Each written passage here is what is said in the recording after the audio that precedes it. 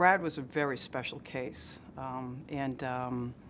his wife Mandra and both of their families. He was very, very sick. He was on the brink of death more than once.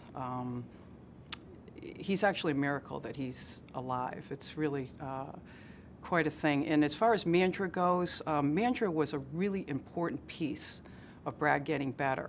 I will say the Cardiovascular Center here, because of the private rooms, because of the ability to have her kind of stay and give him the support and encouragement he needed to heal,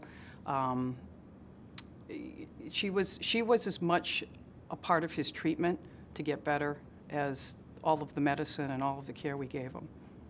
I see my role as an advocate for someone that can't speak or know the lingo, or you're very frightened, you have no idea what the circumstances are and even the language or how to manage. And next thing you know, if you have somebody that can kind of run you through the ropes and speak for you, then it brings your anxiety down and you're able to get on board with the plan, become part of the plan.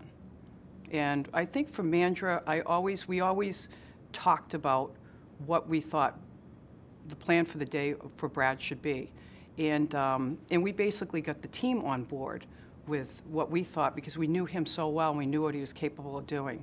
In the Shapiro Cardiovascular Center, it's brand new. We have the best and the latest technology, and it's wonderful. But I always try to see the patient underneath all that technology. With the family-centered nursing and the families being involved, we always know there's a person with a history there, and that's important.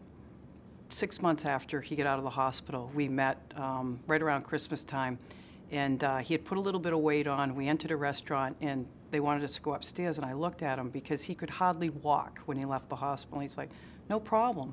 And he climbs the stairs. It was things like that. It was just amazing to see him and see both of them, and to know that he was getting on with his life again. I love meeting someone different every day, and maybe making one of their worst days a little bit better. That's really what I love to do.